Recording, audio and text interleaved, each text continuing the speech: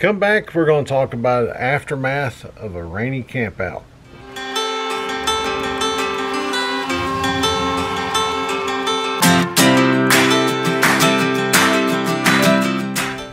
What's going on, everybody? It's Patrick, Mid-10 Outdoors. Well, the aftermath of a rainy camp out.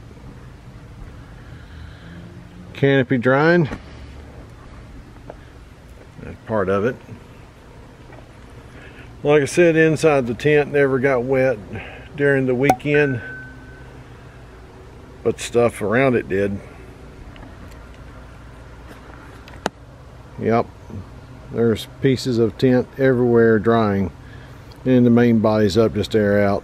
Okay, so the other part of the aftermath of a camping trip, especially if it's been a wet one, I'm having to dry out this tub that was actually under the dying fly and in the back of the truck, but all the moisture and everything that accompanied the rain got into that. Now also what I will do is take all my pots and pans and stuff that I used, and I will take all this in the house and wash it in the house real good before I put it back up.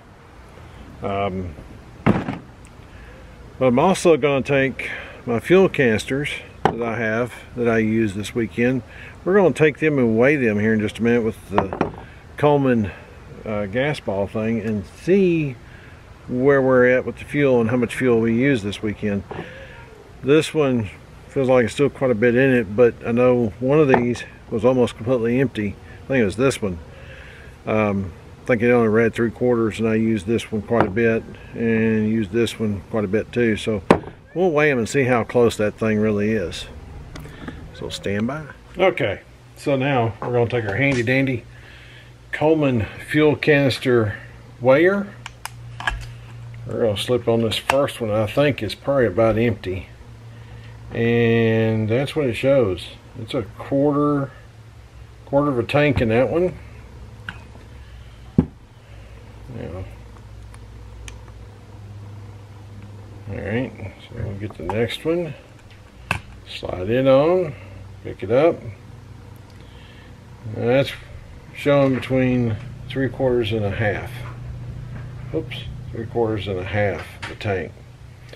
So actually it's kind of stabilizing out to a half a tank in that, and that feels about right. So let me go back and weigh this one again and see what it comes up. Yeah, it's showing about 1/4 of a tank. So if this is true, I mean, that's pretty cool. So I know how much fuel's left in it. I know I can probably use these, probably get another use or two out of them, so they'll stay in the truck and go to the next trip, because I've got 2 brand new ones in there, so I'll keep these and I'll use these up. Then we'll go to the new ones when I need them. But yeah, didn't use them up, not yet. So I'll be back in just a minute. Alright, so everything's been out drying for a good little bit. Dishes are washed from the weekend, everything. This is pretty well dry. Yep, it's dry to the touch. We're going to do some waterproofing on this if we can't improve that. I just never would imagine this thing leaking like it did, but it did. Tent did great. Tent did great. I can say the waterproofing worked on it, because I never got the first drop of water in it, except for where I was coming in and out of it. But even then, it was just a little bit on the floor. So anyway, even my chair was soaking wet still. But that was where a lot of the water, the moisture that was in the back of the truck from the tailgate being down, and of course putting all the wet stuff in there. But it's pretty well dried out. This is pretty well dried out. I'm going to put lid on this for now. When everything's dry on the inside of the house, I'll put it all back together. But anyway, then I'll pull my lights out of my other box. We'll top them off charge wise. I'll let this air dry out.